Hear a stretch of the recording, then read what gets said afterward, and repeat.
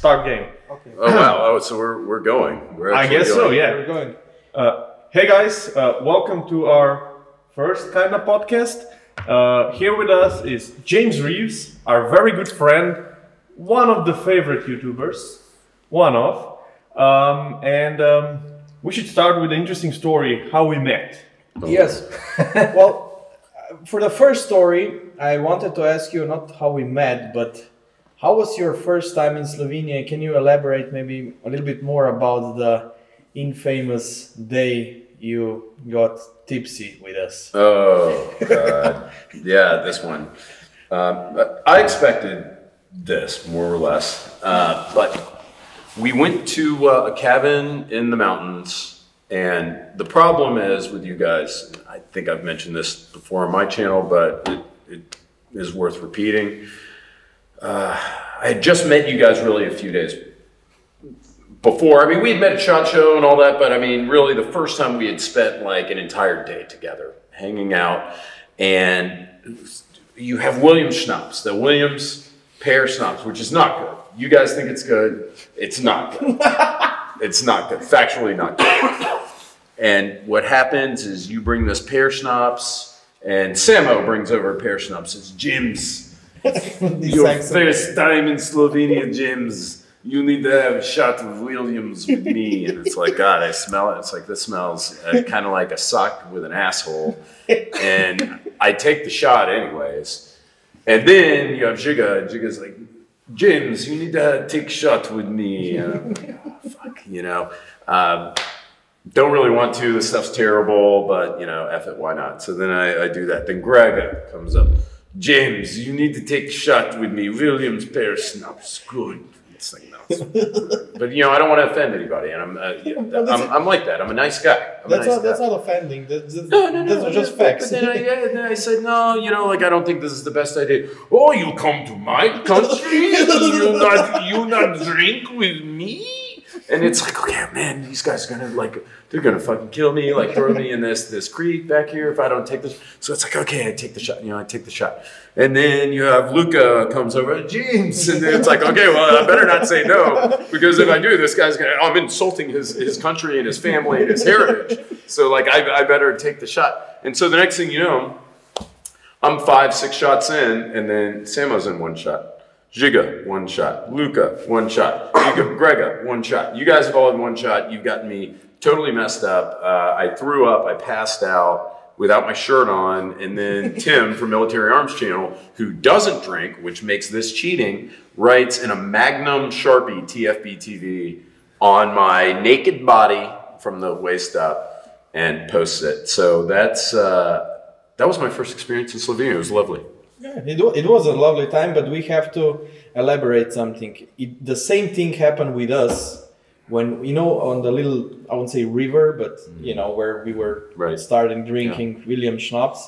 You know, Grega came to me and just like, yeah, you didn't drink with me. And okay, and then Grega's father, and then everybody probably from the 250 employees of RX did the same thing. And I was there with you. The biggest problem we had there, Giga, was that he said he's going to be our designated driver, okay?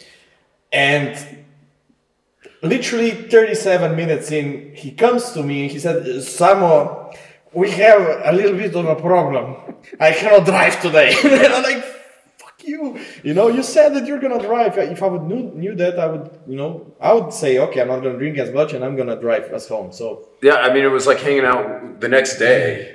It was like you just had a party with toddlers or something, because there was like a line of vomit across the floor in the cabin, and then there was vomit in the sink, and then Giga and I couldn't figure out whose was whose. Yeah. I think we figured it out. Yeah. To be fair, like all of us drank a lot that day. It was fun. It was not just I had like a great time. Yeah, we didn't just, you know, force you to drink. We all drank too much. I actually lost the company phone. I was actually lost for a couple of hours. Not lost, but I just like wandered in the woods to throw up, and like people were searching for me. Like, where the fuck is Giga? And hikers found it, right? Yeah. A week later, hikers found the phone. Yeah. It was a good time. I mean, Good I times. enjoyed it. I mean, that's what happens. Come to Slovenia, everybody. Are they going to use this? The Slovenian government use this for like a tourism ad? That would be awesome if they would. Good times in Slovenia. I really love your accent, the Slovenian accent that you do. I don't It's do accents, nothing. too. Yeah, it's nothing like Slovenian accent. But Yeah, I know. It's very fun. fun It's to fun. It's fun. I try. Let's maybe I could tell the story how we actually met. Yes. That's It good. was I actually wanted to say but now we can rewind a little bit because it is a funny story how we actually met. I know where this is going, but well, go ahead. I can tell just the first part that was we almost met by an accident.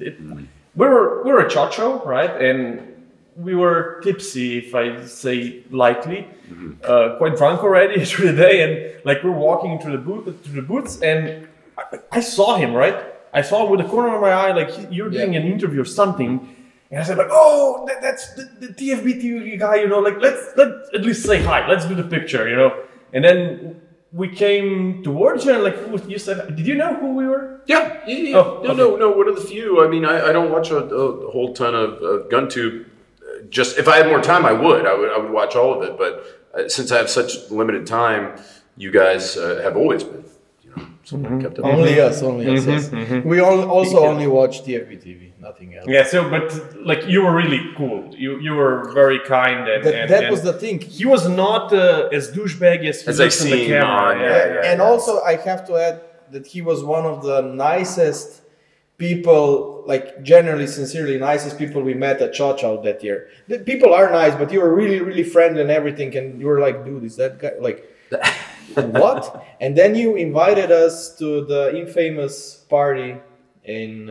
It became a party. I wasn't like, hey, I'm having a party in my We room. basically started that infamous B-list YouTuber party. That's right. Yeah. The B list, the blister, the B lister party. Yeah, B-lister the party, blister, and we started because I ran into you guys, and then it's like, well, why don't we have some drinks in the room? I knew you guys. I mean, you're Slavs. You like to drink. Yeah. I like to drink, so it all made sense.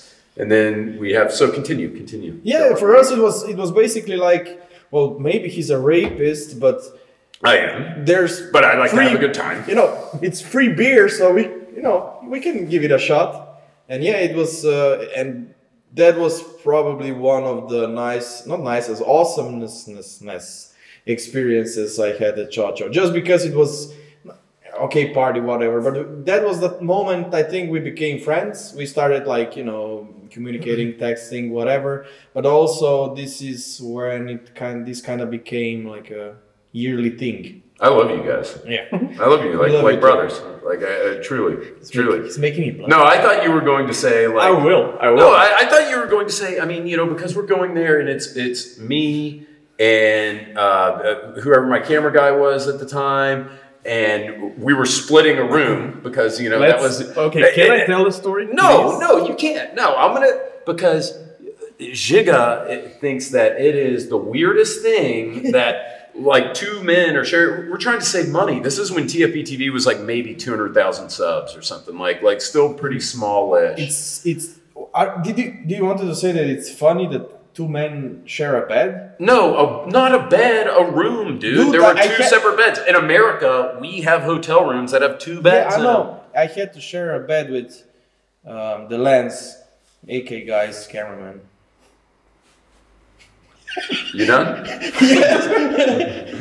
So it's me, my camera guy, and you don't come back from the show floor and break all your shit down. You leave your camera, it's on the tripod like this, and you've got Jigga being like, what's going on with these guys? They've got a camera pointed at the bed. It's like, no, we just didn't break our stuff down, and you didn't tell me this until like probably years later. Very suspicious. Look, from my point of view, some random B-list YouTuber invites us to his hotel, and the hotel room is like, it was a nice room.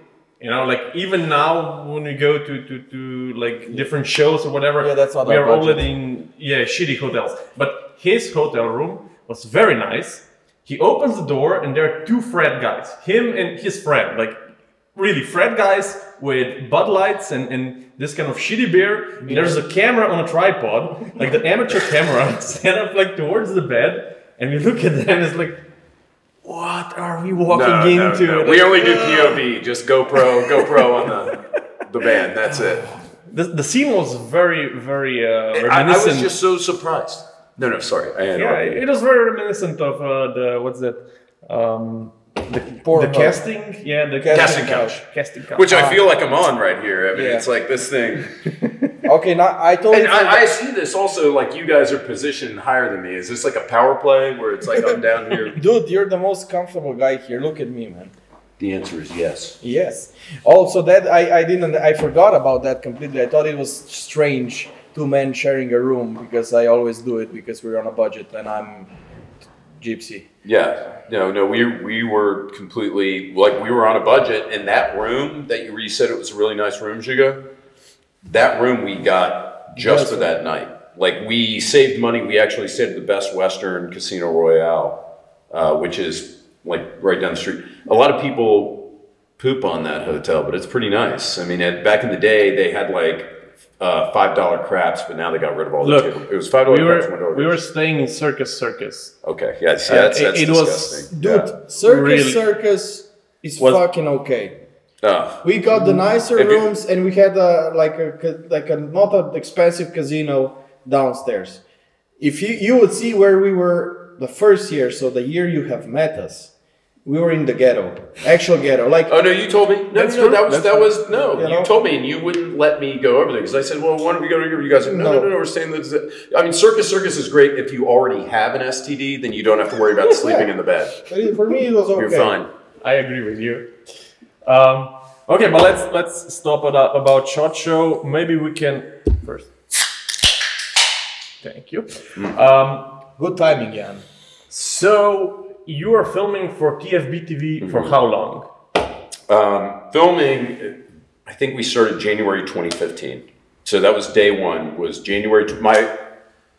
It was my birthday, 2015. I'm not supposed to say my birthday, I guess, because it's like you don't give out your birthday or whatever. But January 2015 was when TFB TV started. But I started with TFB TV. Or with TFB, the Firearm Blog, in 2012. So this October will be 10 years at the Firearm Blog. So you were writing articles? Yes. You know how to write and read? I'm a lawyer. Impressive. So only writing. Okay, but did you start the TFB TV, so the YouTube channel? Myself and Alex Capps. It was Alex who was on the channel a while back. It was his idea. But then my understanding was Alex didn't really know how to run a camera. I knew how to run a camera.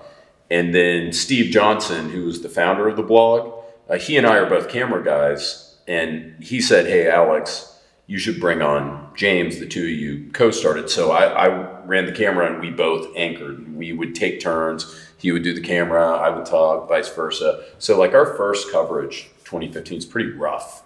But we got it done, and we got 100,000 plus subs our first year, even though like our camera work wasn't really that good. And then Alex left shortly after that, and I've been on the entire time. Then like, I don't know, a few years later, Steve retired, the founder of the blog. And so I got put in this position where I'm now running TFB TV and have been for a few years.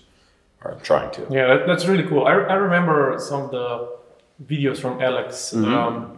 He did the full auto guns and some interesting firearms. His dad had like a massive like $1 million machine gun collection. So he really Alex deserves all the credit for kind of propelling us, because he had these wild ass full autos. Where it's like me, one of my first comprehensive videos that wasn't shot. I mean, I was pretty happy with it, but I did like the Ruger SR9 versus Glock 19 mud test. But it was one of the first videos I ever made. So I don't think it was that good. I don't think it was unwatchable, but I don't think it was that good. In the meantime, Alex is like, hey guys, like check out this like M2 my dad has. Like literally his dad's got a Ma Deuce, and so he his dad's collection like really helped us kind of gain some steam. And then we went back to the firearm blog theme, just like reviews, evergreen content with like the occasional variety piece, and here we are. Do you remember maybe the first time you thought to yourself like, oh damn, this is going somewhere, we're gonna make it, or this can be a legitimate thing? You know what I mean? They asked at the outset, they're like, hey, Alex and James, would you guys prefer to split the ad revenue, or would you prefer for us to just pay you per video? I was like, there is no way that this channel is getting more than 50,000 subscribers, so pay me per video. And it was totally dumb in retrospect, but I didn't lose any sleep. That was a mistake. It was, yeah. The moment James knew, he fucked up. Yeah. So, I mean, I don't know. I think really meeting you guys like that was, it's like, man, we're going to Slovenia. I don't even know where this place is on a map. It's like, that's big dick. And we're going to be there with Tim, with Military Arms Channel. So I honestly, like, just off the top of my head. 2017? Yeah, 5 years ago. 5 years ago. That's so that's like, so we were about 2 years in to TFB TV at the time. Alex had just left around then. And that's when I was like, wow, like we're getting invited. There's some traction here. And I was happy because like I've always been, since I was a little kid, I've always been into guns. So I was like, wow, I actually get to do this. Shit. And then I meet you guys and you're... Damn, and now we're acquaintances. And today you mentioned that this is now your main thing, filming videos.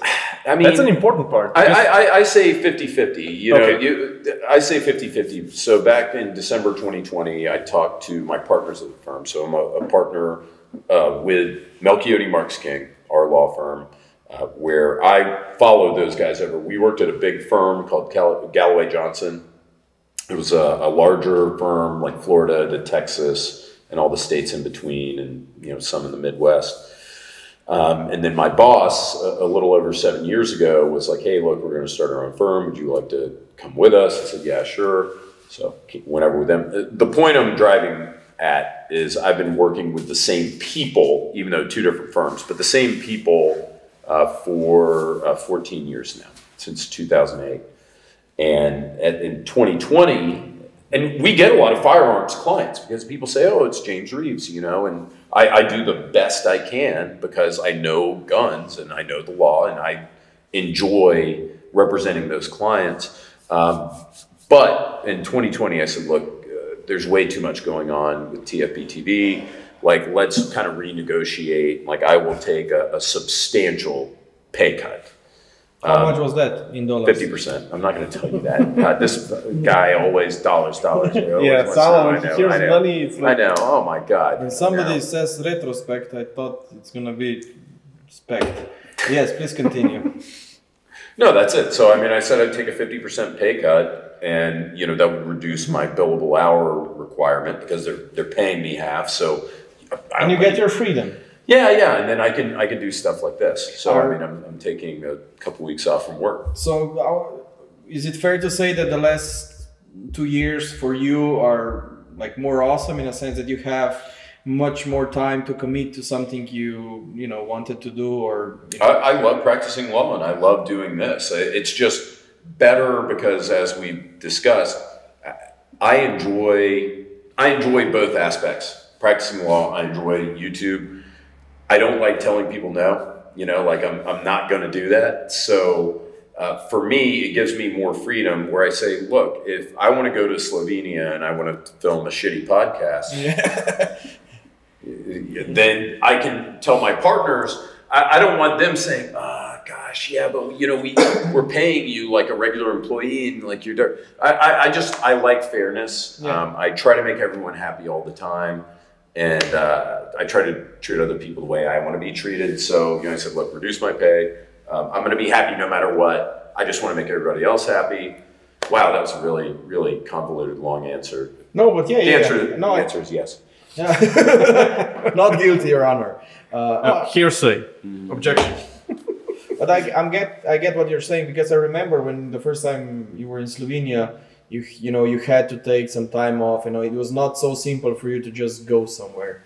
So I can imagine now it's much like just easier. Yeah, I know it is. But I mean, if YouTube magically vanished or guns just disappeared tomorrow, I would be just as happy practicing law. And if the practice of law, if I got disbarred, which I'm sure is going to happen at any time now, if I got disbarred, then I would be completely happy doing 100% YouTube. But I just can't imagine like going to my partners and saying, I am quitting the practice of law. Goodbye. Thank you for 14 years and the friendship and the family. Goodbye. I'm doing this full time. Just like I can't imagine going to YouTube and the viewers on TFB TV and saying, hey, thank you for everything you've done. You've been incredible. You got us here. And I'm grateful, but fuck off because I'm going to be a lawyer full time now because they're going to pay me more money. So it's like, I try to live my life with some semblance of balance. And again, I want to be happy and I want the people I care about to be happy. So that's what I'm trying to do. That's good. That's a good answer. Yeah, that's a really, really good answer.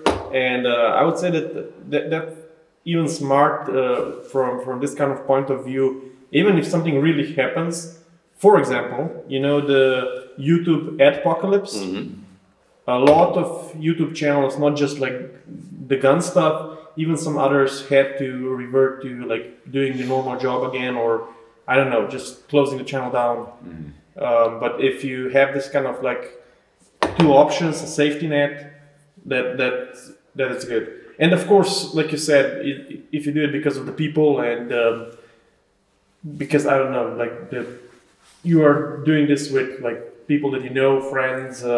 It's a thing that you like. And money is awesome, but you know, it's not about the money. It's about the relationships, and I don't know. Maybe it's just the way like I was raised. I just could not imagine walking into a room with you know, the partners, Jerry and Kevin and Rich, you know, guys I've known for almost 15 years, and being like, hey, bye guys. Like it would break my heart. Like I can't imagine doing that. Just like I can't imagine going, hey, YouTube, goodbye forever. Yeah. Like I'm not going to do this. It would kill me. Like from now on, when somebody will ask me, Sama, why do you have two jobs? I would say, go to the 22nd minute of this video and listen to James, because that's the answer. I think he will steal your answer. Yes. Because it's all about the people, not about the money. So let's rewind a little bit. So let's talk about the money. How much? No, I wanted. I don't know if this is gonna be like a question we're gonna ask. Garçon. New beer, yes. I don't know if this we're gonna probably ask everybody this, but how did you get involved with firearms? You know, from where does this passion come from? Yeah, and I've told this a few times on a couple of podcasts and on my own, so I'll try to keep it abbreviated. But if you want me to elaborate, oh yeah, Budweiser. Fucking idiot. Oh, do you think we can swear? It's not a good. Well, just bleep it out. I mean, if you want to be a pussy. It doesn't matter. We have an editor. He will have a hard time. It must be nice. I edit all my own videos. We can do it in post-production, CGI and stuff.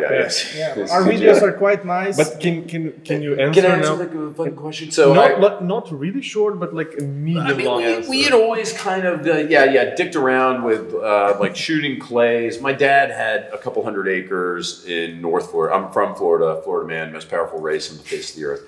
My dad had a few hundred acres in North Florida where you could go shoot skeet and like kind of dick around. But I remember the first time where I'm like, oh my God, guns are awesome. I was probably 10, I would say 9 or 10. And my dad brought me to shoot a Chinese SKS that he probably paid $50 for. And he set up tab cans. You guys don't know what tab is because you guys don't have colas here.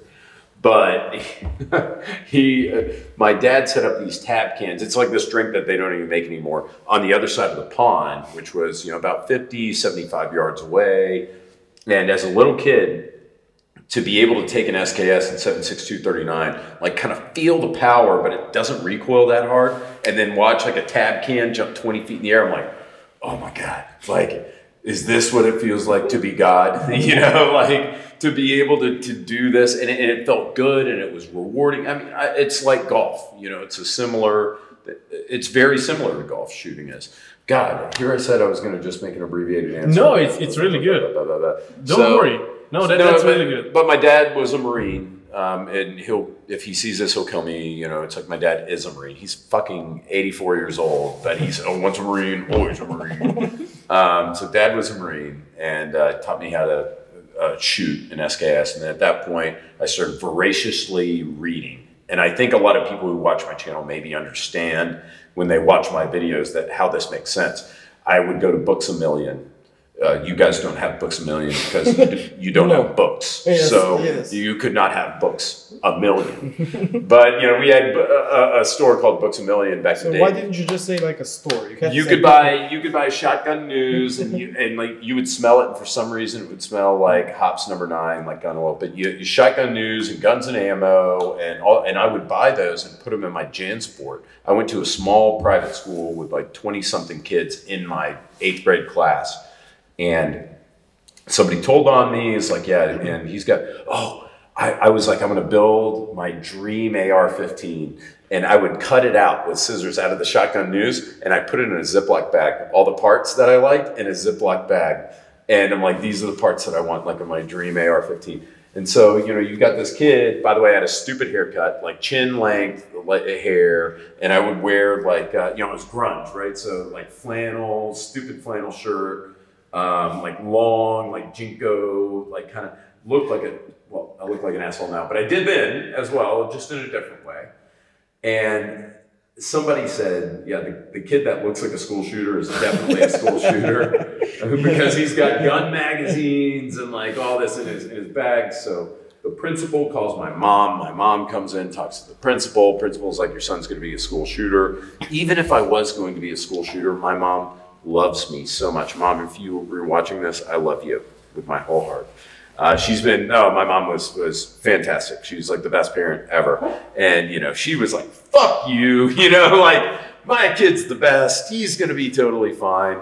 And then she loves it so much. So when we hit 1 million subscribers, she's like, I told that bitch, you know, I told that bitch, like he wasn't going to be a school shooter and he was going to do something.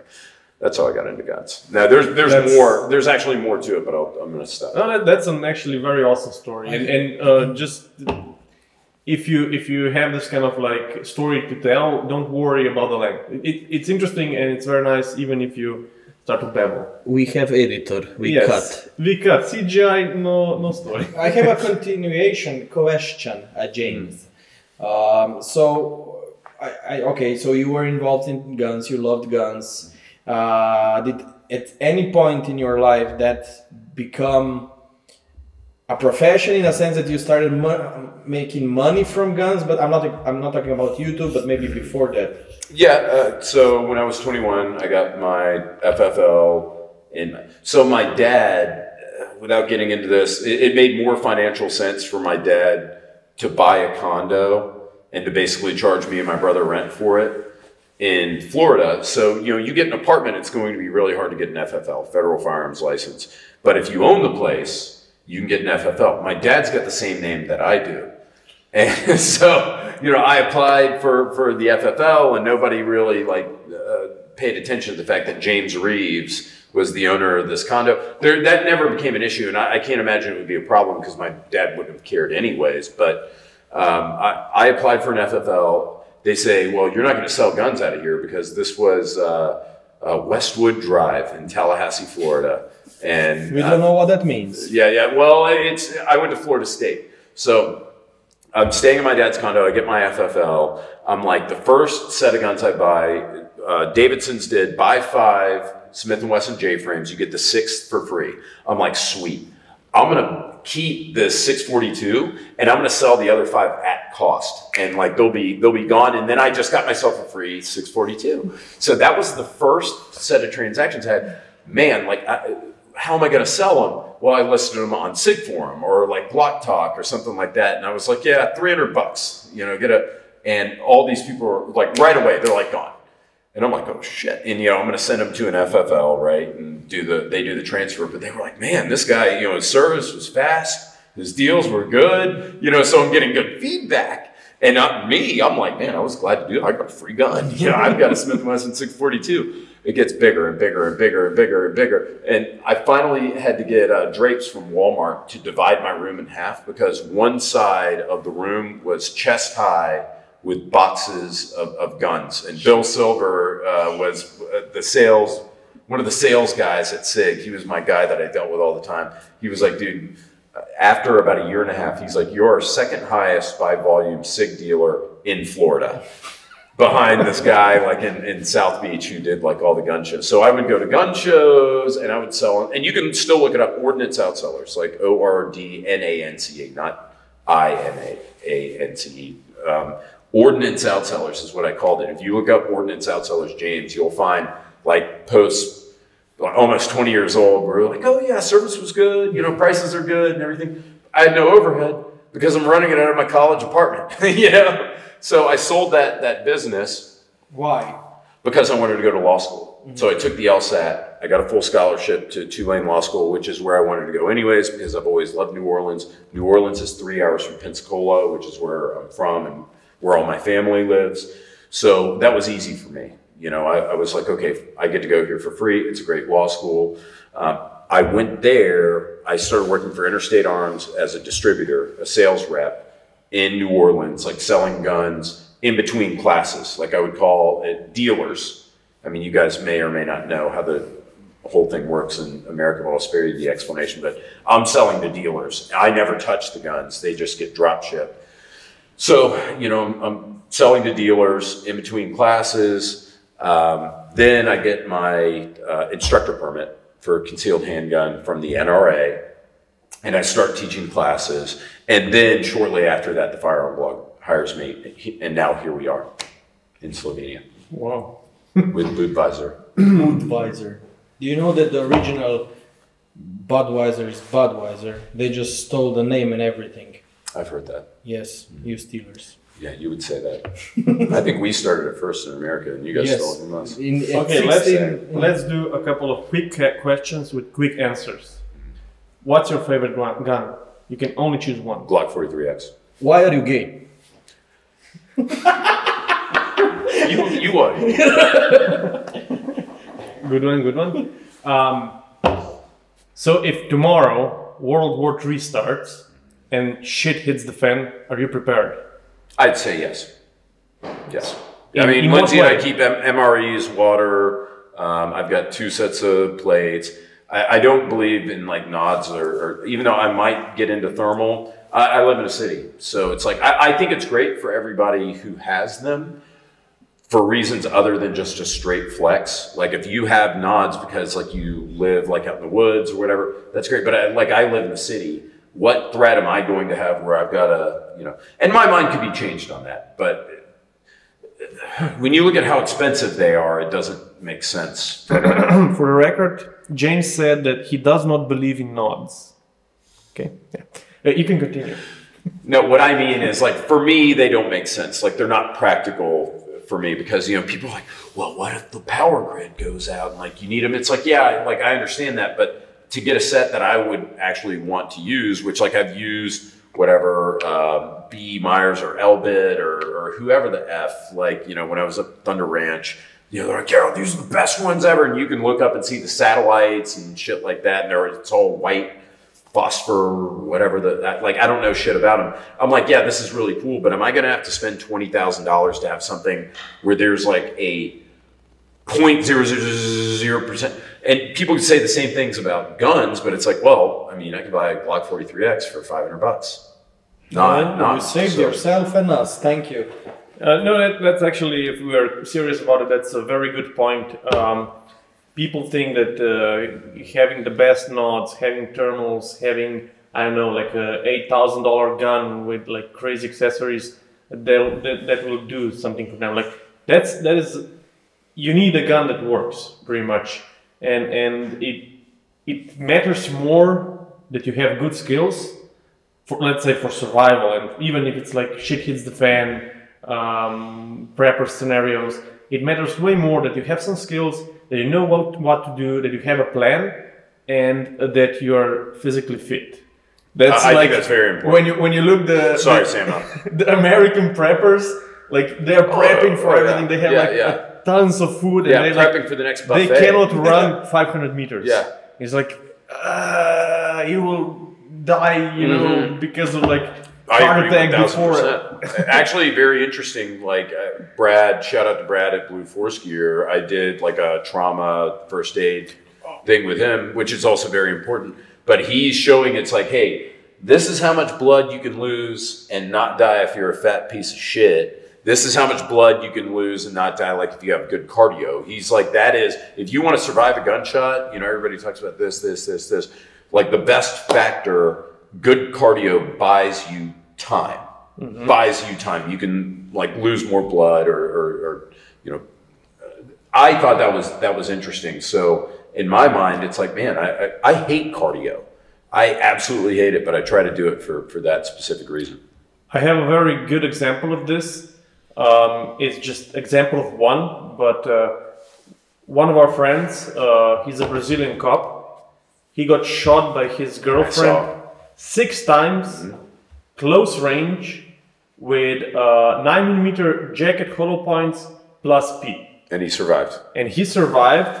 He was shot in the lung. He was shot like somewhere in the torso, abdomen. Did he get rid of his Instagram after that? No, Okay, he's really good. big in Brazil still. No, I know. No, we're talking about the same guy. Like, because you turned me on to him. Yeah, Cool dude. with I don't want to big mention beard. about. Yeah. What I want to say is that he was bleeding for 20 minutes before he was able to come down from the apartment, and before the paramedics came, and they said that he survived. Like, why he survived was one of the things that they listed, but he was so in good physical condition. Like, he was prepared.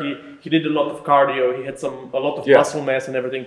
And they even said like his recovery was way faster because he was physically fit. Give me a shit gun and good cardio, good physical fitness versus like being a monster fat ass and, you know, like a really nice, like a knight's armament, you know.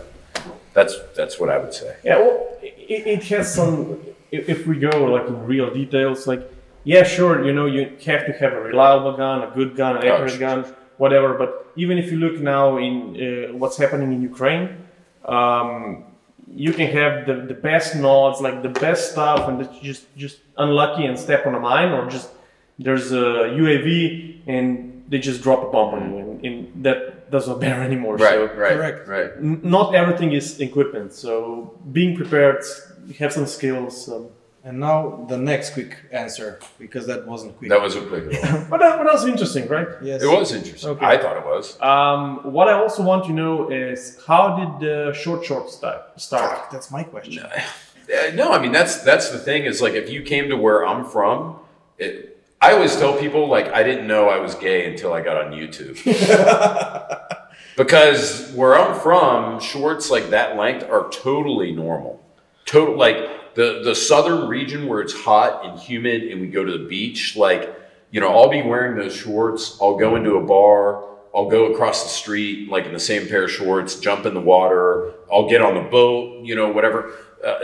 Very coastal, like Pensacola Beach, like, and I still go back and forth between New Orleans and Pensacola Beach. But even New Orleans, it's completely, totally normal. And then I was like surprised to find out that like everyone else was like, oh my God, look at this guy. You know, and people, especially, I think it was hard starting out where people were like, look at this homo. Like, you know, like, dude, what is your problem? But the way I see it, if you can see knees, you're wearing, oh no, I got it backwards. If you can't see knees, you're wearing capris. That is the Budweiser. But, well, for us, because we're from Europe, that's normal. I would say for the last 10 years, if you're not showing your knees, you're strange. If Like you're not showing your, yes, it's like your everybody- basketball like- shorts. So yeah, it's everybody's basically showing their knees. This is like 2011, 2012. I like a good kind of upper thigh, you know. And look, man, if you've got like kind of bony thighs or whatever, then get a 7-inch inseam. That's fine. But I mean, like, I think it's so funny. Everybody's looking at me like, man, what a jerk! Like with this guy with a 5-inch, 5.5-inch inseam shorts. I'm like, I'm looking at you. I'm like, dude, what a jackass! Like wearing fucking basketball carpenter shorts. Three-quarters. Yeah, The got your three-quarter fucking shorts. Yeah, got your vape and your fucking Slim Jims like in your carpenter pockets. Eat shit. Fucking you know? Crocs yeah. and shit. Yeah, motherfucker. You especially. No. My But fashion is awesome. now it's like a meme, right? Or it's like your feature. Like people know. Well, his name on Instagram is the gun shorts. Yeah, no, so- and truly, I wish it wasn't. But it's just something to like latch onto, and you just have to own it. Like at a certain point, like I hate defining who I am. You know, a man. My shorts. Yeah. But the man should be judged by the content of his character, not the length of his shorts. Well, is the way I see it. He said that probably like 17 times already. No, that literally is the first time. And literally, yes. No, and I'm also thinking while I'm saying it, it's like, gosh, don't fuck this up like you just did with the Caprice thing. So no, that's off the top. Swear to God. Whoa, that's awesome. How quick answer? How hard it is only to know one language? Go. It's easy. I don't know one language. It's not hard It's at all. like going around live, just like I don't understand. No, it's super easy. I mean, it's like how hard is it owning one car? It's like it's pretty easy because it's only one. Good question though. That was great. This is y'all's first podcast. Yes. Beer alert. Oh, you don't say. Yeah, hit it. Now the American in you will say, "No, you're doing a wonderful job. I'm having an awesome time. Thank you." Because the American way is insult people and then just like, yeah, but No. I do that after the fact. I mean, my persona, right? You know, like you guys said, you talk about what a nice guy I am, which is true. And I do, but when the camera's rolling, it's like I amp it up a little bit because the gun shorts. Yeah, exactly. Good. Next quick question. If I can still know your question, the primary rifle you would choose and the secondary. Secondary pistol, like a pistol or something. Yeah. I mean, primary. It has to be the AR-15 in the United States. Like it just has to be. First of all, it's already a great platform. Am I saying it's the absolute best? Probably not. Like I think that there are good short stroke next generation pistol or like piston operated designs that are better. The AR is absolutely better than the AK. Sorry guys, but it's 100% fact, and I think you know it too. No. Yes, it's true. The AR is better, but it's light, it's simple, it's easy to use. Somebody just take a shit upstairs? Yep. Let's pause. Welcome to Slovenia, motherfuckers! Let's pause for comment.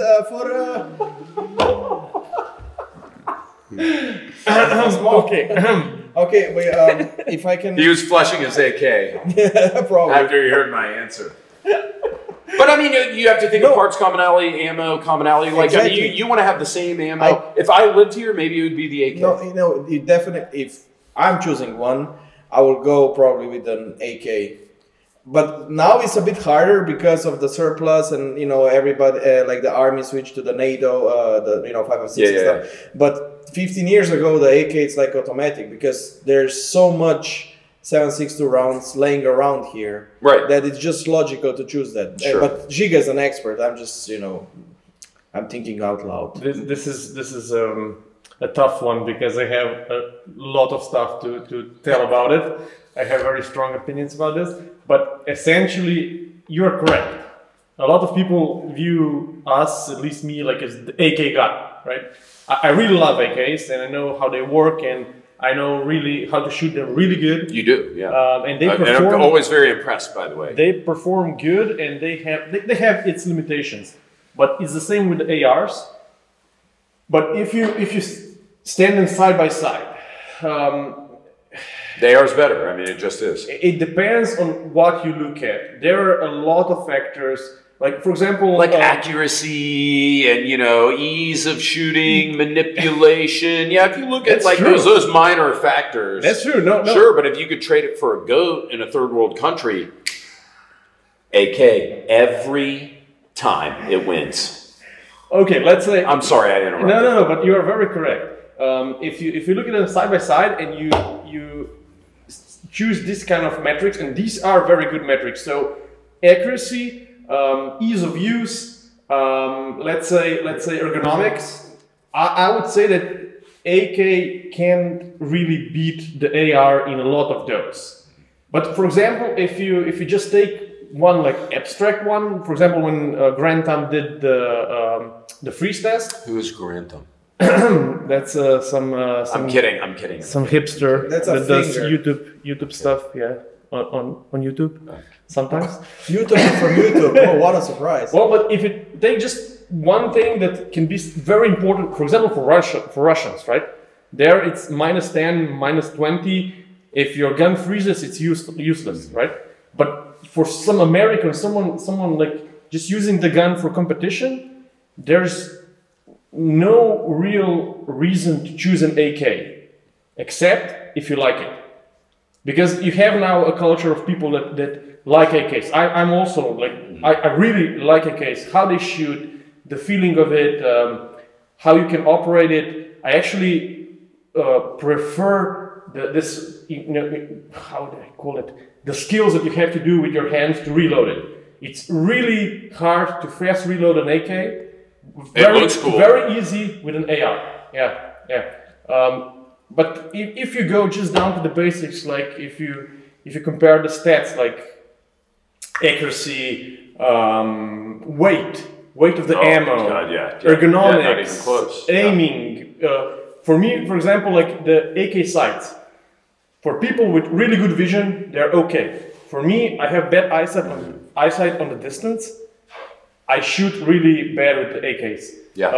With the AR diopter, it works like a scope for me. Sure. I can easily focus on the target. It's just better. Yeah. So a lot of people would try to answer this with their emotions. I try to answer it reasonably. Yeah. In most cases, I would say that AR now can beat an AK. But it definitely can, but I mean, we're also talking about what the prevalent system is, or platform, whatever your word is that you like to use, in the region that you're in. Because that's when I think of like, look, I would love to have like a laser space gun, but where am I going to get the ammo? Like, is there anybody else that can use it? Or am I going to be able to borrow magazines? So I'm thinking what's prevalent in the United States, that's the AR-15. So like for me, it's the AR-15, and I think it's factually a better gun than the AK, but I also respect the AK and I love the AK, and I have probably 12, including, I always say, and this is me being a hypocrite, I always say like, I don't own guns I don't shoot. Now, I have 2 Russian AKs that are brand new in the box, but I have an SGL-21 that I do shoot. I just have 2 backups because I knew that they were going to be banned and everything. So in a way, I shoot those guns. There's no reason for me to shoot the same gun, and like take it out of the box. So it's a bit hypocritical in that respect. And I respect the shit out of the AK. And if I lived here, it would be the AK. Probably. All day. But it's all about, at the end of the day, like in real estate, it's about location. not just I that. agree. It's At the least that's how I use think and about it. which factors are important for you. For example, if we just change the argument a bit, if we look at the same metrics, then the FAL is better than the AR because it's more accurate, longer range. The FAL? Yeah. Are you drunk? Yeah. You think the FAL is more accurate than the AR? Yeah. Oh, it depends what kind of AR you have. If AR, that's another thing. Give me an MOA. Give me an MOA on a 21-inch standard. Fuck it. Give me a Belgian, like an FN original. What's the accuracy on a 308? Now the range is better, right? There's no question. But accuracy, I think it's 1.5 MOA. no way. There's no way. No? Well, that's a challenge. We're going to do a video on that. There's Okay. no way. There's absolutely no way. Do you have shitty files? Maybe, but I mean, no, we did. That's actually how I got started in battle rifles. And when I was in college, again, living at the apartment, I had Imbel. Are you familiar with Imbel? Brazilian. So like I had a kit gun that was matching gear logo, Imbel upper, lower with, I don't know, I think probably a 21-inch barrel at the time. And it was all I could afford. So yeah, I had shitty ones, but I also had STG 58 parts kits and like pristine. You used to be able to get those in the United States. I had an 18-inch that I loved to death. But look, now that I'm thinking about it, Giga, I'm not saying that you're wrong. I would just be very surprised if you were right. Have you tested that yourself? We should do a video, but I would love I know that like you have really high-end ARs. And that's one thing also if you are trying to compare guns. Like if you just use something mil-spec and mil-spec and mil-spec, that should be the comparison. But if you compare, like, I know that you have this kind of like accurized FALs also, but just like mil-spec AR, how much? What's the I say what's the anything, accuracy? I say anything better than 2 MOA is good. Like I think. Yeah, I mean, I used the Bushmaster Bravo Zulu. I just did a review on like a couple weeks back. That's like it's a rack AR that'll cost like $1,000. I mean, fuck, that one shot, I want to say like 1.5 inches. BCM, like I'm a big BCM guy, like them. I have nothing to do with them, no sponsorships, anything like that. But I own more BCMs than anything else, I want to say. And they're all like 1.5 inch guns. I've got a DSA heavy barrel. That cost me, the upper cost $400. It'll shoot sub MOA all day. I've got a PRI, right? From the Mark 12, like I've got a Mark 12 Mod 0. I haven't shot it yet, but you know, they guarantee like 3/4 MOA or like sub MOA. So, I mean, if you look at like a bunch of ARs and a bunch of FALs, I have to agree. ARs will be like, because you have so many options for the AR, so many good barrels. Yeah, you can get. You have shit moving like above the FAL. Like there is shit moving where you don't have that with the AR. The AR, true. it's like that's true. You know, so that's going to impact your barrel harmonics, your barrel whip. Like just to have anything, even if it's short stroke piston and not a long stroke. Like I did a comparison at 100 meters with the FAL. I have the Para version, the Argentinian one. Beautiful. Yeah. So you got the recoil spring. This with a G3, and G3 has a free floated barrel, like no gas tube and whatever. I got the same result. What they both did as well as the other? Yeah, 10 shots. I think it was 10 shots with the flyers was around just under 2 MOA.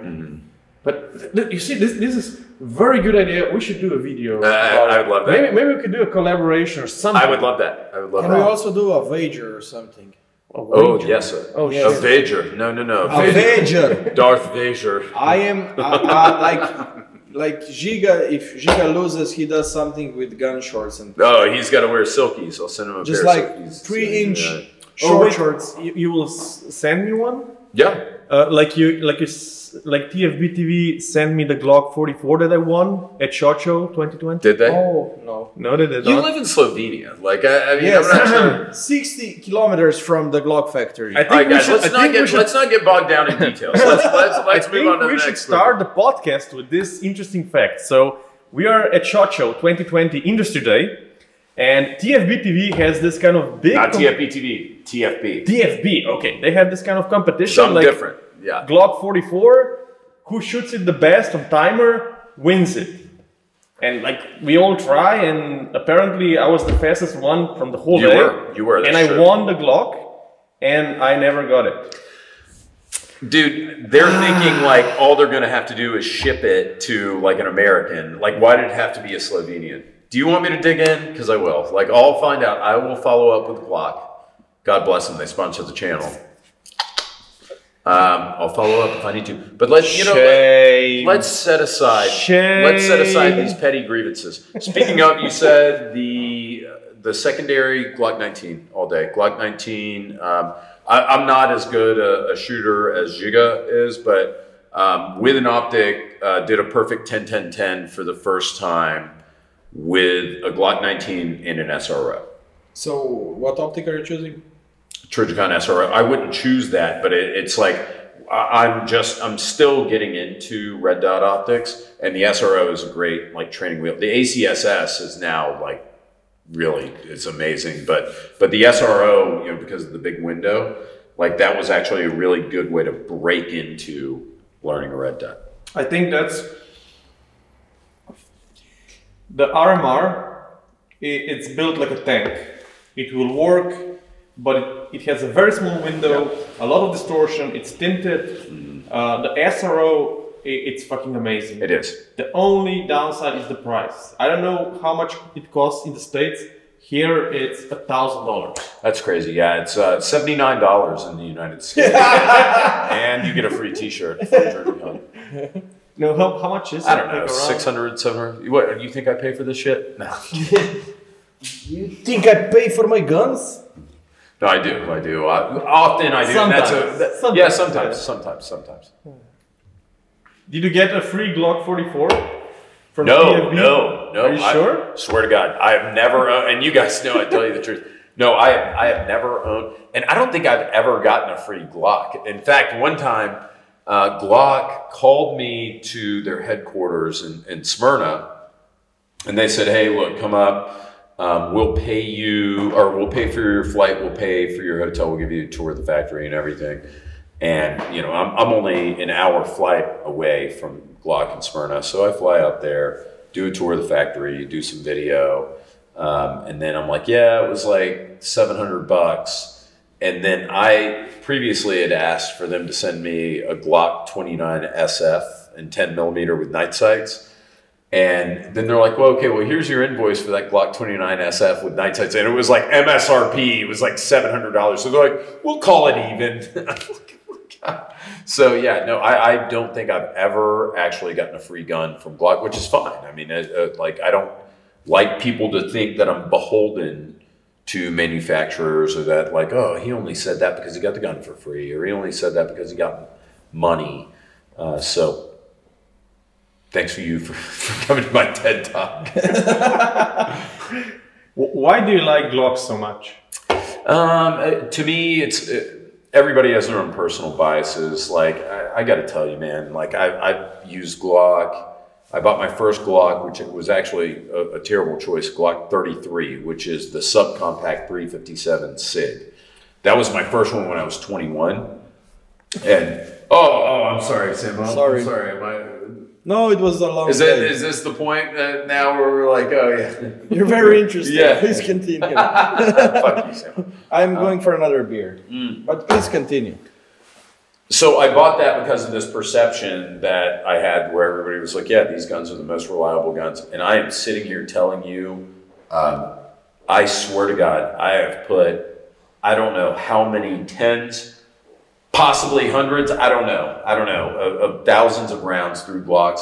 And I have never had a malfunction that was the gun's fault. I know a lot of people are going to call bullshit, but there are a lot of handguns that I like, and there are a lot of guns I can say that about. And you know what? I would even say that it's possible that there are handguns that are more reliable than it's possible. I think unlikely, but possible. But my experience has led me to trust them. And then, you know, I've got the muscle memory, and I've got like, I know what a Glock trigger feels like. I know where the reset's going to be. Like, I know everything about the gun and the platform. And so for me, it's Glock. And I'm not one of those people where I'm like, oh, well, if you like the M&P, you know, like what a dumbass. Those are fantastic firearms.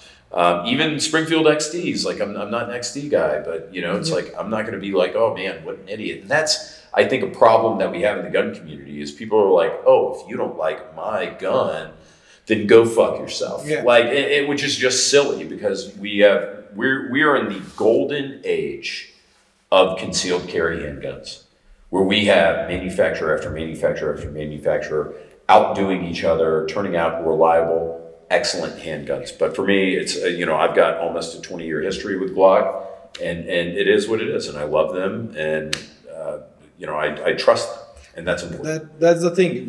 What I hate about some people in the gun community, also here, it's just like, you know, you have a newbie coming to the range, you know, doesn't own a gun, wants to own his first gun, and people ask, like, he asks everybody, like, what should I buy? And everybody has their own opinion.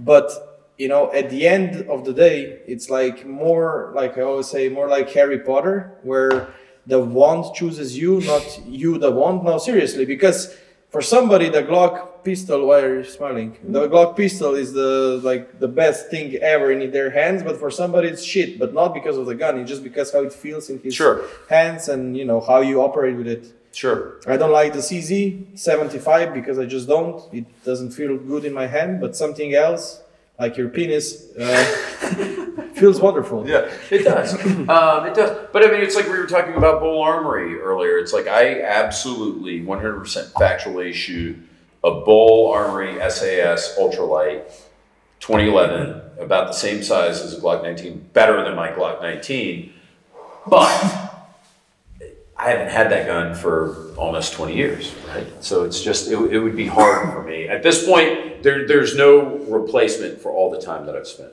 So essentially, you like Glocks. Yeah. I mean, I like SIGs, I like HKs, I like Steyr. You like the Glocks the best. The thing is that I shoot very good with a Glock. Glocks have relatively big and thick grips. Yeah. For some people, they are too big. For me, it really works. The trigger, I know how it is. It's not that good of a trigger, but it's not terrible. Like you can get used to it, and if you dry fire a lot, if you use the gun a lot, it polishes itself. So you don't have to do anything to it. It just gets better. What I also like with Glocks is Glocks are like McDonald's of guns. Any model of Glock that you, in any caliber, that you get in your hands, it's the same. Same controls, same feeling. Okay, it's a short grip, it's a long grip. It pretty much feels the same. And they're zeroed very similarly, because like the first time I shot with a Glock 26, that's the very small one, we're shooting at gongs at 50 meters. And I had experience with the Glock 17 and 19 and 34. Those are all in 9mm, different lengths, but they were zeroed the same. Like I think they're zeroed at 25 or some kind of distance, where if you go further at 50 meters, it actually, you know, like the sights are here. You have to compensate. Yeah, you're covering the target. No. The thing is that I think up to 100 meters, at 50 meters, you actually can aim directly at the target, because it's still not the apex of the curve. So, for example, SIG, I have the P226, it's zeroed at 15 meters, and if you go further than 15 meters, that's the apex. If you go further, you just go, the bullet just drops more and more and more. With a Glock, you can aim at 50 meters, you can aim directly at the popper, you will hit it. And even at like 100, you have to compensate a bit, but it's like it's the same mindset, and it doesn't matter. That's what's so fucking great for me, because you know, short barrel, long barrel, this caliber, the other caliber, it's a Glock, and if it's not changed, I know how it will shoot. Right. I just get a Glock. I think it's great, and that's what we did at Finish Brutality. I borrowed the Glock and I shot really, really good with it. And I don't shoot Glocks like often. I don't own a Glock. Why I don't own a Glock? The simple reason, because I think that they're like, everyone has the Glock. It's kind of, you know, like... Oh my God, because you want to be different, a special snowflake. Yeah, I want to be a special boy. I don't want to have the most reliable gun in the world. I want to be a special boy. Dude. And it's funny, that's the longest answer, I think, or the longest statement you made this entire thing. And I'm sitting here like, my Kegel muscles are having a spasm. I have to piss so bad. I haven't even opened up. Can we please take a piss break? Yeah, let's do it. Yeah, I'll do that. I'll go up with this guy. I'm going to try to get out of this chair. Why are you gay? You are gay. Okay, so you drank, wait, I have to calibrate? You had one small beer. No, I think Okay, so you're aiming there in the safe direction. Safe direction. Through the window. Of the preschool across the street. Okay, so look, how many beers did you drink? This is my third? Fourth. Beers. This is my fourth. Okay, so what we have here, we have the Mantis system that pretty much tracks your trigger press. So it checks when you press the trigger, how much did you move the gun. So the less you move the gun, the better. And that's it. You do 10 shots. 10 shots, aim at a spot there, and you get like the result from like the average from 10 shots. This is going to take like 5 minutes. Doesn't matter. Okay. Take your time. We'll fast forward a bit. And you can start. Take your time. Relax. That's good. That's 89 out of 100. I've never done this. Ooh. Not That's good. 96, but it's really good. I can tell you from my experience, being a little bit tipsy, it helps. What was that one? 93. Breathe, relax, trigger press. 93 again, consistent. 95, you're good. And your times between the shots are also very consistent. You're doing good. 95. Look at this sharp focus. It's the Budweiser. The Budweiser. That one just fucked me up? No, you have 2 more shots. Breathe, relax. Don't rush it. You guys know I rush everything. That was a bad one. That was tough. Yeah. It was. Good job. Nice. So your average score is 95.1. It's okay. It's not bad. Like this is better than a lot of people that do this. What's the top score? 100? Yeah. Okay. So if I sat here and just like, you know, If you took my time and then let me see. What are the? So these are your scores. The first one was the best. Oh, the first one, yeah, and then then I got hasty. Yeah, that's okay. That's when you know the score, then you become cocky, you know. Now I have to do it. And then we continue with the podcast. Fuck, super boring. Fuck! Super boring. Already did worse than Oh no, Jigga man. You weren't drinking the Budweiser. Fuck, I'm doing really terrible. This is pretty good. I mean, you're better than most guys. Not helping.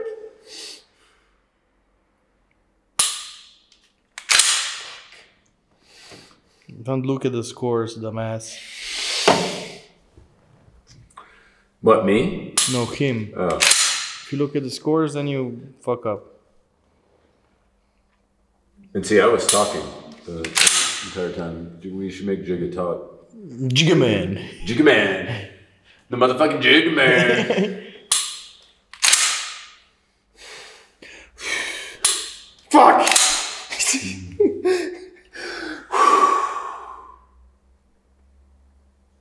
Not helping. Pee-pee.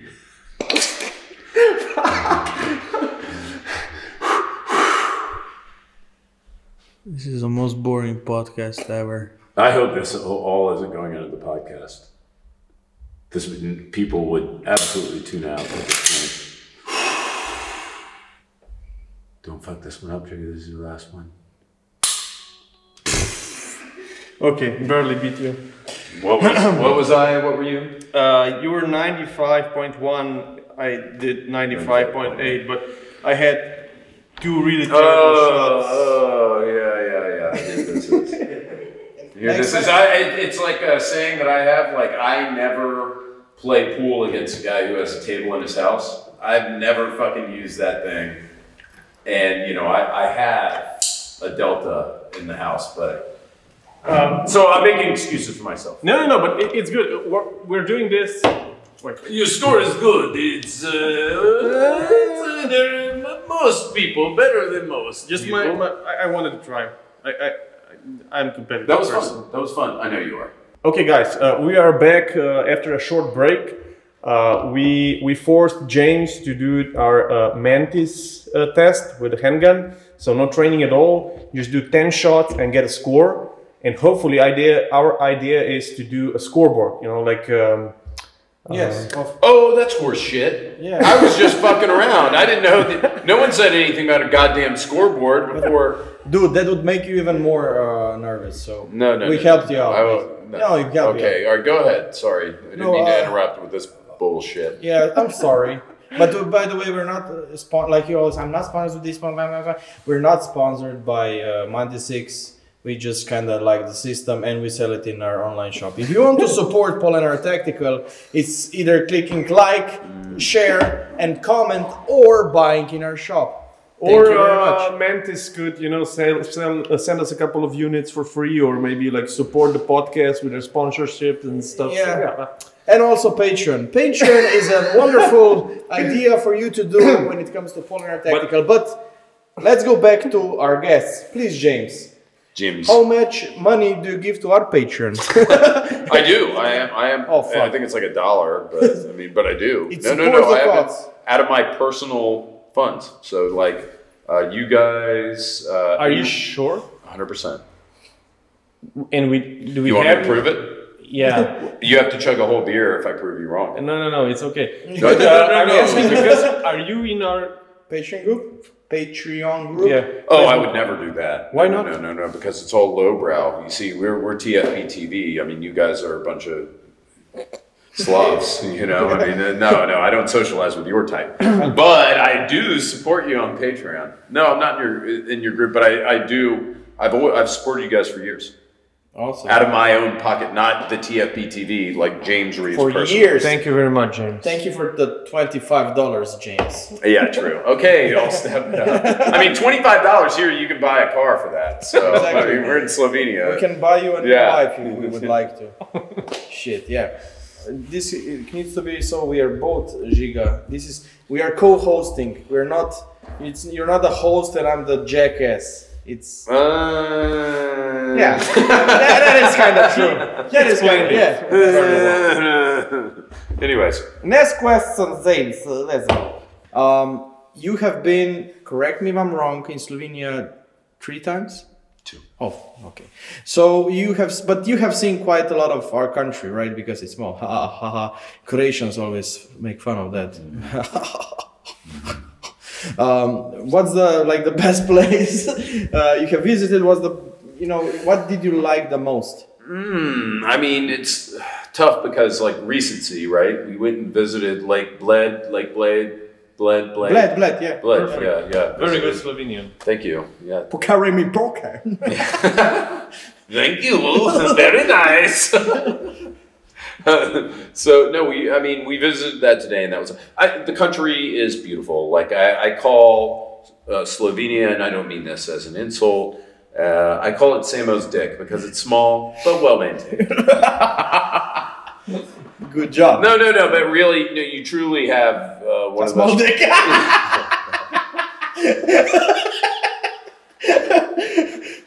No. This is something, I swear to God, before you guys, I'd hardly even heard of this country. And the more no, really. No. But it's funny because I met you guys and then I get a Nat Geo Traveler and Slovenia, like Bled is on the cover and they're like, oh yeah, best country, like 2017 winner of best country in the world, Slovenia. And to me, I mean, what I like about it, it isn't like Rome, where you're like, oh, you know what was great? The Colosseum or the Forum or whatever. Everything is beautiful about this country. There isn't like, there's one thing, oh man, it was really cool. What's the castle in Ljubljana? Lubi-Jubi, as I call it. The Lubi-Jubi You guys put castle. way too many, there are way too many unnecessary J's in your words. So, I mean, like the castle, it's like, wow, that was amazing. But it's like the people, the environment, the roads are actually really good. I know it sounds kind of weird, but you guys actually have really good roads.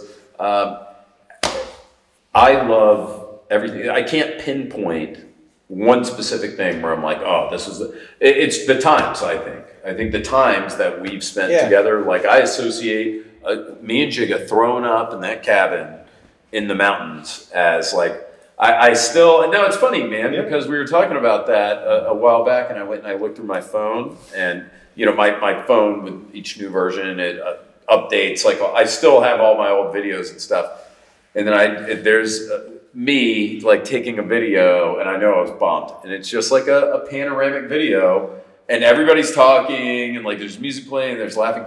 I mean, it's not Disneyland. you don't go to Space Mountain. Like, you guys have a beautiful country that I think everyone should be envious of. But now that I'm thinking about Piran. Yeah, that's what I wanted to say, because for a great time and a great location, you also need to have like great company, great, of course, scenery, and something great going on. And I think the Piran thing that we did had the combination of everything. It was everything. We had like weather. A private, rooftop with a great view. We had good friends there. And the scenery was great, and we had beer. So and then I ordered all the drinks, and I said, "Oh, I used to be a bartender. I used to be a waiter, and we had been drinking a little bit already." I said, "Oh, let me get the drinks." Like, the bartender brings over the tray of drinks. I said, "No, bartender, I've got this." And then I go up to the elevator, all of them, like, it was like 6 drinks, like, busted all over the floor. You literally did 4 steps, and then you threw everything. Yeah. Worst bartender ever. I know. It's but okay. that's a very good point, and I can really relate to it, because I kind of like Las Vegas, and not because of the casinos. I don't gamble. I don't care about that shit. But if you think about it, it's because of the people and the experience there. Because if we wouldn't met you there and some other guys and do like fun stuff as drinking and talking and other fun stuff, like Vegas would be really Streepers. Really... Come on, you can say it. You guys dropped the F-bomb. We got the guy upstairs taking a shit every fucking 30 minutes, and you guys can't say anything about strippers. Yeah, we've been to strip clubs. Hell yeah. Yes, but that was you guys. Yeah, but like Las Vegas for me, it's nothing special. But it's I know a lot of people are upset because they think, oh, Vegas, yeah, but you're in Vegas for 3 days and that's basically it. Like, it's like the 4th day is not going to be anything else. It's the same thing. But we go there for ShotShow, right? So 80% of people we know in the industry is because of Vegas and ShotShow. And it's amazing being there. And, where we need to drink secretly. Oh yeah. Let's move to a couple of more serious, or at least for me, interesting topics. Yeah. After what's your vision for TFB TV? Is that your baby now? Like, if you go away from TFB TV, will it stop working, or there's Hop and some other people? Yeah. So Hop has. I think Hop may have been the only guy that I personally have hired on. For TFB TV, the most important thing is honesty. That is above everything. We try to be as transparent as possible for our viewers, because we want to be a source where you can say, hey, James said this about this gun, that about that gun, and you can believe it. And I understand, and I even appreciate the skepticism when people are like, this guy's a Glock shill. It's like, yeah, interesting story, side note about that. I, of course, have been pushing Glock for like 7+ years now. But yeah, I mean, ever since back in the day. And then they finally they asked if they could sponsor TFBT. Not that they needed to. They didn't need to. I would have said the same thing that I've always said about Glock. But they said, hey, look, we appreciate what you're doing. We'll sponsor you. I said, okay, I'm okay with you. And that money doesn't go in my pocket. Again, I work for the Firearms Blog. This doesn't go into my pocket. So, he said, that's fine. Whether or not, going back to Hop, we have a lot of Hop fans out there, which I like, because he's actually... Hop's the one from Fast and Furious? Yeah, yes, okay. That one. So Hop's younger. I met him. I'm like, I can trust this guy. Like, in fact, I worry, because he's so much a skeptic that it's almost like the thing, you'll talk to me and I'll be like the thumbs up guy. He'll be the thumbs down guy for some random hippie reason. But ultimately, TFB TV or James Reeves, whatever the case may be, I just want people to say, like, hey, I can trust this guy. Like, I can trust this guy. And that means more to me than anything. And that's why we don't push... I call it, it's Raid Shadow Legends, which is just a free, but it's like, I call it like a CBT torture dungeon. I don't push that. I don't push herbal erectile dysfunction remedies. I don't push alarms. I don't push hectare platinum or I like think you precious should metals. do the auto blow commercial. Yeah, Yeah. I can hook you up. The what? Auto blow. What is that? Yeah, we'll hook you up. It doesn't matter. Oh yeah, Don't worry, we'll hook you up. No, It's a very good suppressor cleaner. It's like automatic. You just turn it on and it cleans your suppressor and lubricates it also. And also the It's- barrel. Auto blow is just what I call Samo's mom. Am I allowed to say that? Am I allowed to say that? Was that? You're just allowed to said say it, that so- on the podcast, but we're gonna talk after the podcast. So no, but I mean, for me, it's hard because there's so much money, especially like when you have over 1 million subscribers. Wait, you're getting paid? No, Fuck, we're doing this wrong. No, Okay. no. What I mean is, there's so much money they put on the table. They're like, hey, look, we'll give you $4,000. I won't name any names, but it's like the usual suspects are like, we will give you $4,000 for a 30 to 60 second plug. Here is a link to so-and-so, here, other gun tubers. Here's a link to so-and-so, here's a link.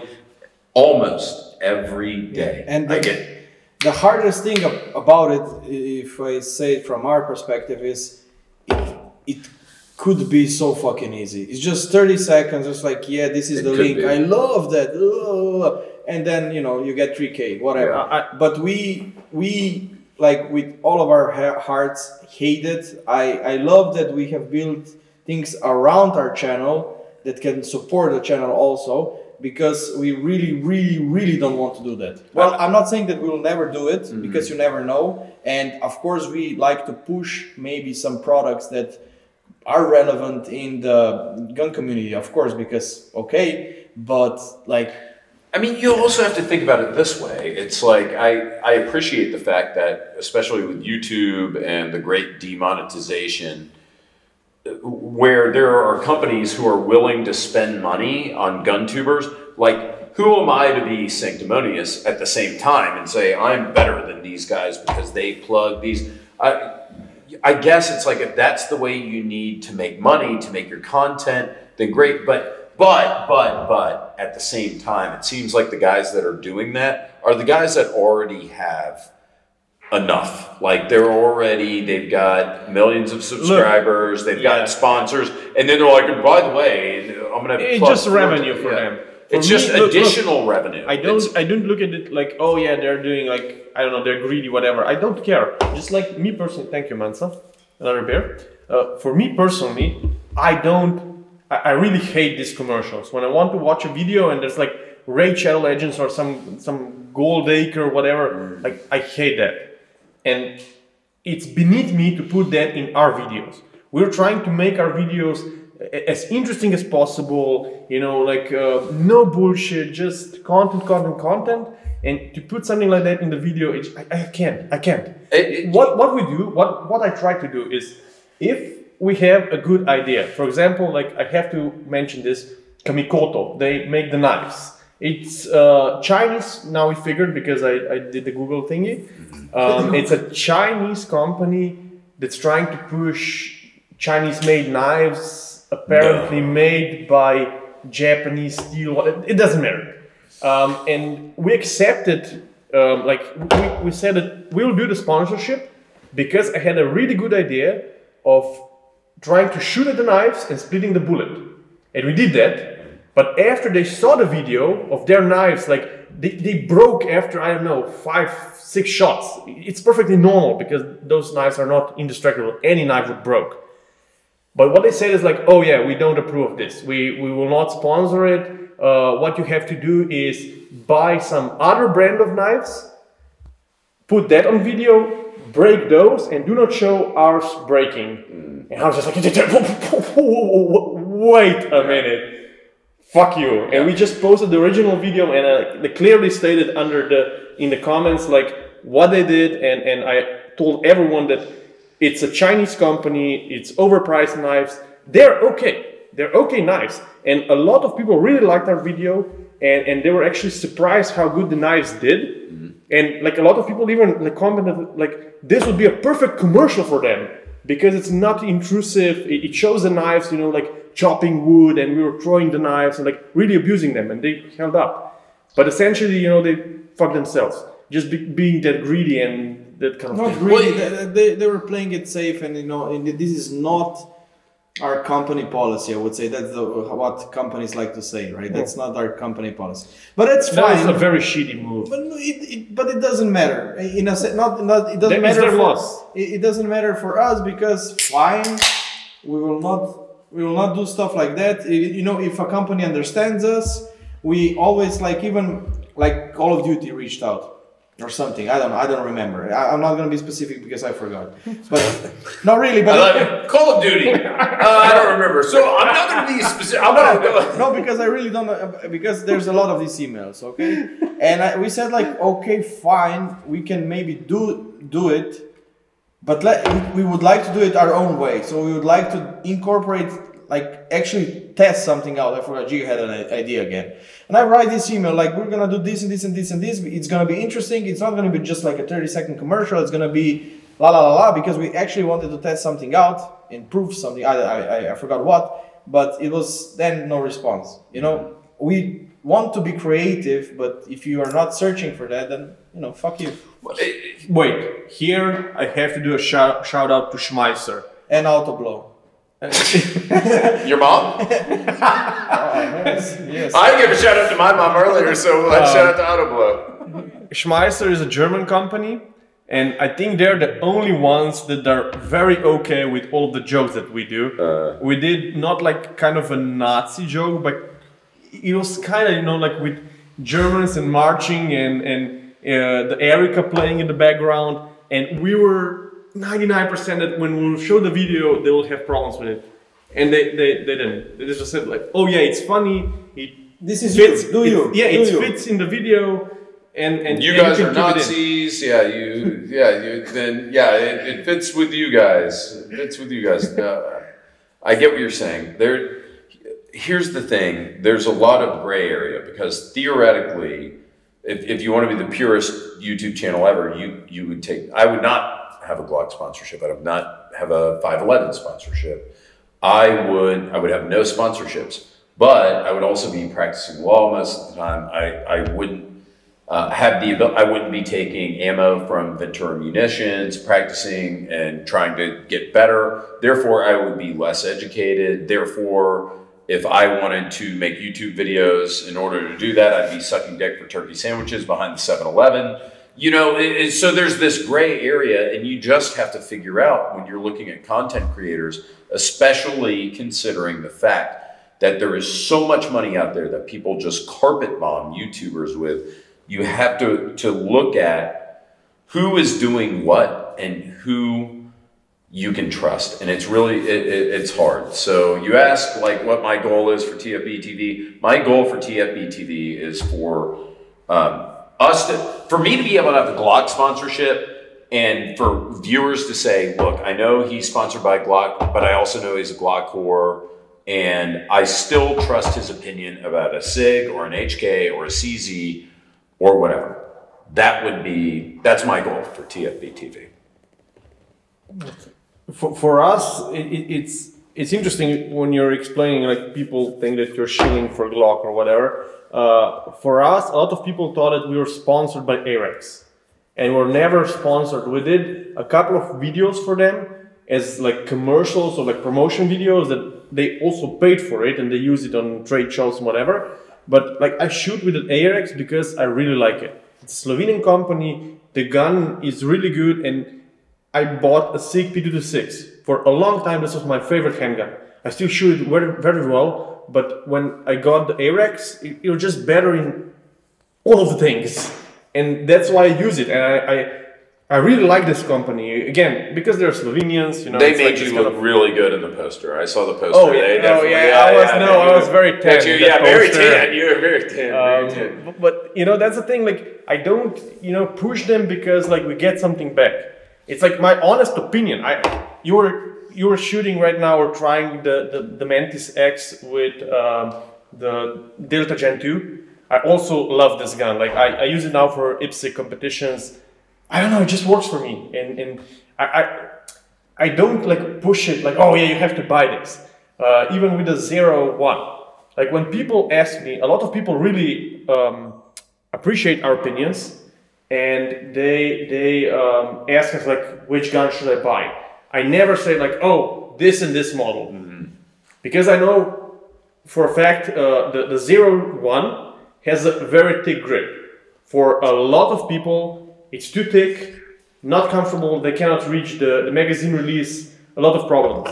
So I never like recommend it immediately. Yeah, it's a great gun. It's very reliable. This and this and this, but it will probably not fit in your hand. So you know, it's Harry Potter. Yes. The easiest part for me would be just like, oh yeah, this company pays me money. I'll just recommend this, and that's it. But I don't work like that. Yeah, but then, and also it's not a good long-term plan in general. You know. But I don't look at it as long-term plan. I don't know. Maybe this is like my core values or whatever. Right? We don't have those. No, Samuel doesn't. Samuel doesn't. Yeah. No, his core values are money. That's the thing. So talk to us about the auto blow. Auto blow is a great machine for blowjob. No, but that was funny, man. No, I think that, and that's the reason why I follow you guys and I trust you guys. It's so hard this day and age, I think, on YouTube especially, GunTube especially. Again, people understand the power of the influencer, which to me is such a cringe term, that they say, hey, we're going to do this for you, we're going to pay for this for you to say, because it works. It truly does. You know, I wish it didn't, but it does. Like when manufacturers will throw money at these guys and you $10,000 a video, whatever the case may be, to say where is this money?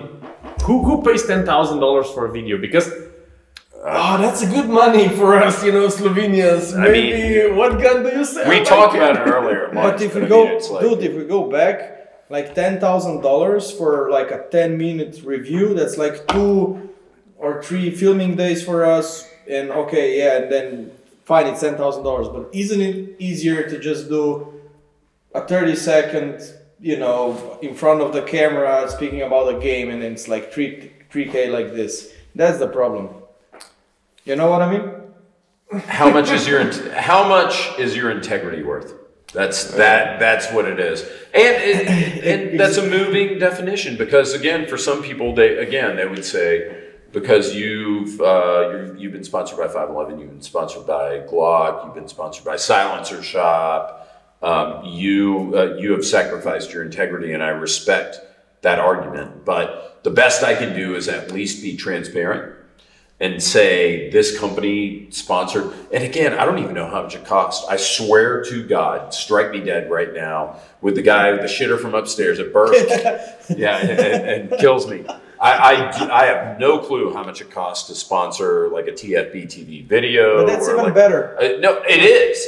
Because it's like, the integrity is still there. And I get an email and they're like, hey man, like it's a video that I made 3 weeks ago. They're like, hey, by the way, this video you made, you need to run this bumper in front of, like this commercial in front of it.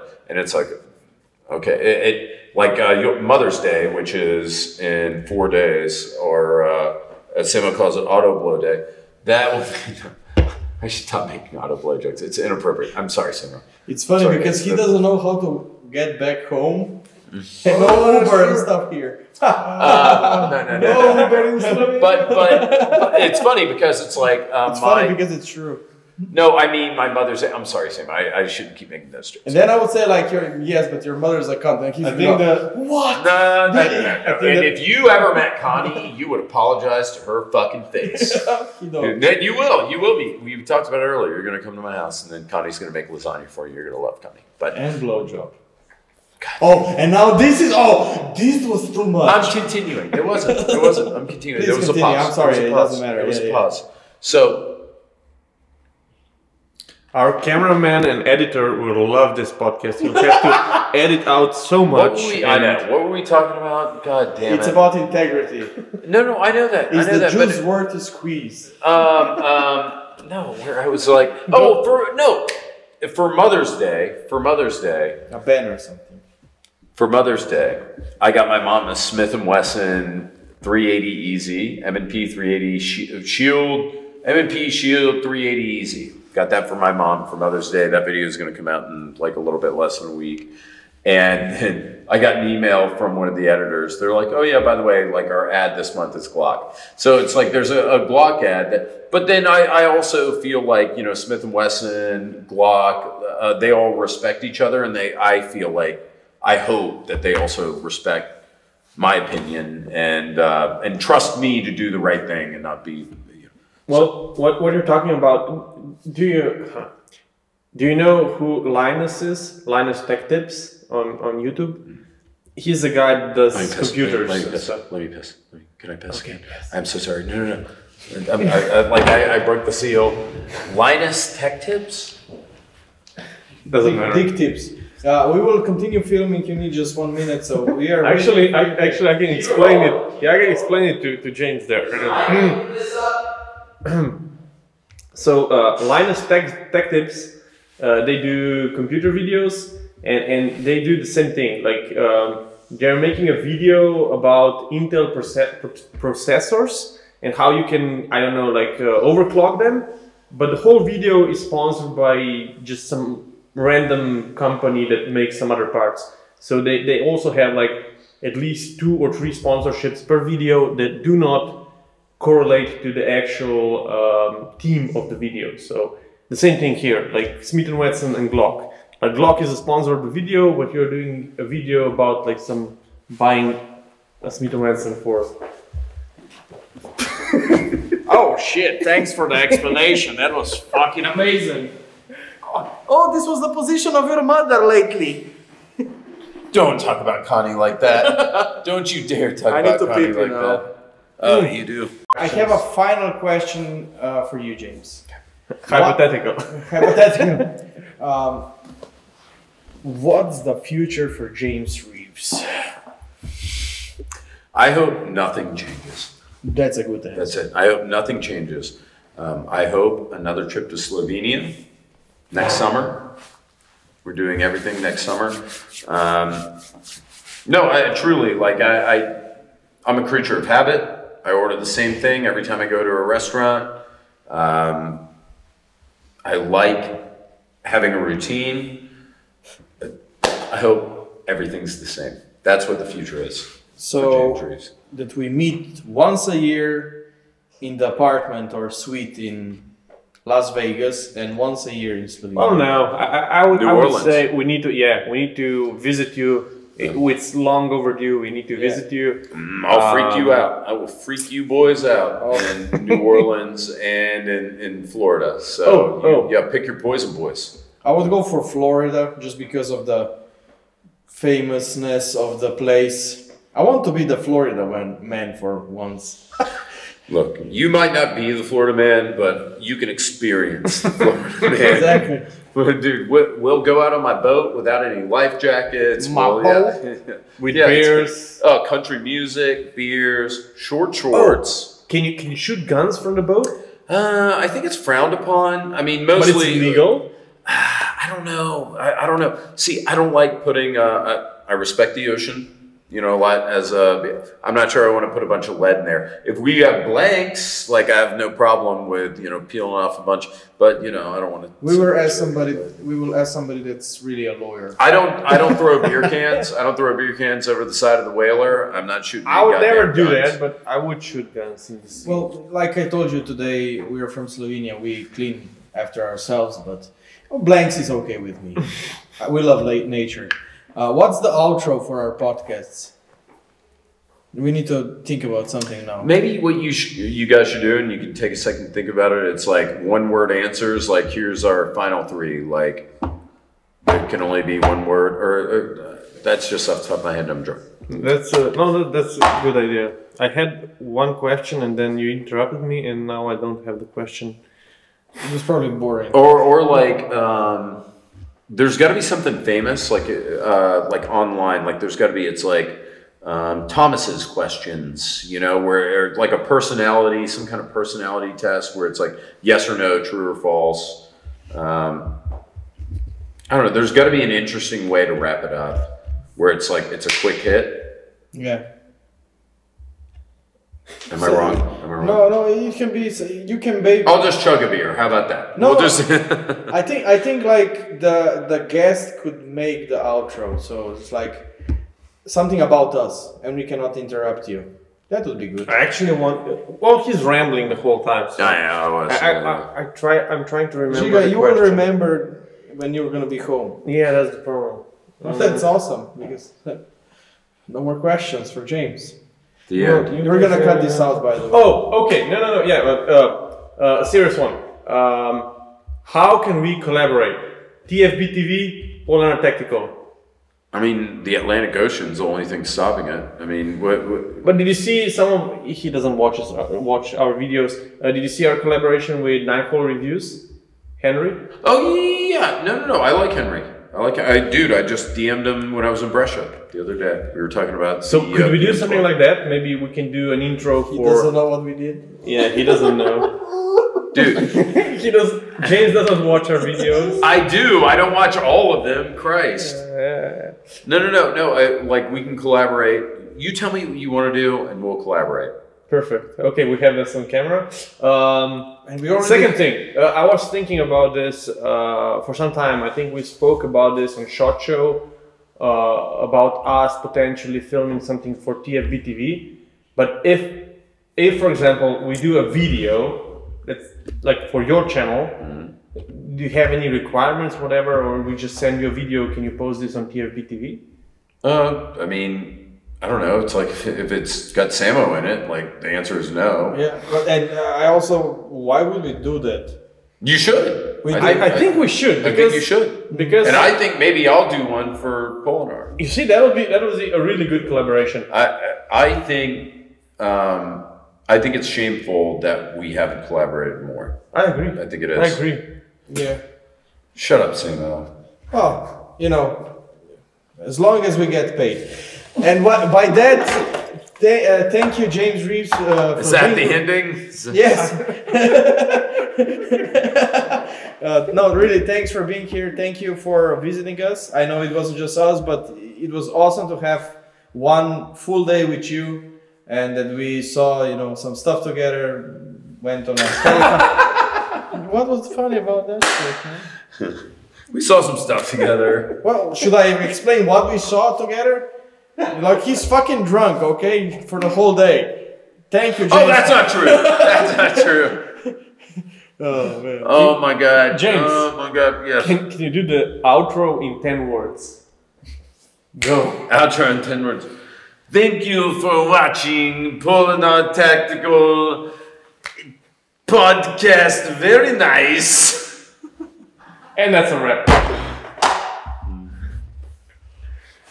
It was wonderful. Jesus.